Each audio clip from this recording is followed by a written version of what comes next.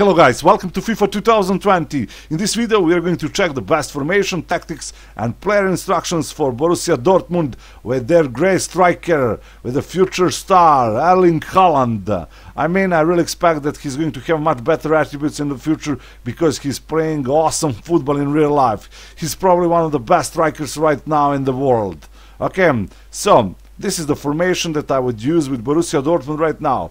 4-2-3-1 wide. And this is my first team. Haaland as a striker, of course. Attacking midfielder, Reus. Then Azar as a left midfielder. Right side, right midfielder, Jadon Sancho. Witzel and Brand as CMs. Okay, left back Schultz. Really great pace. And right back Hakimi. Fantastic speed. Pace 95. So we have really interesting wing backs. Then pair of central defenders, Akanji, who is very fast, great central defender, and Zagadou, who is not that fast. On the goal, it's Burki. We have some really interesting players on the bench, like Delaney, Emre Can, The Hood, Getze, Piszczek, Guerrero. Okay. Now let's check tactics.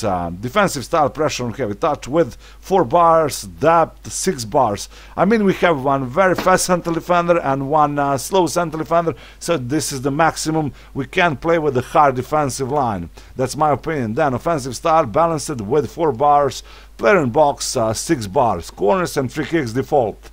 Now let's check player instructions, they're very important. Haaland as a target man. Then Reus get into the box for cross, that's the only change. For Azar I didn't change anything.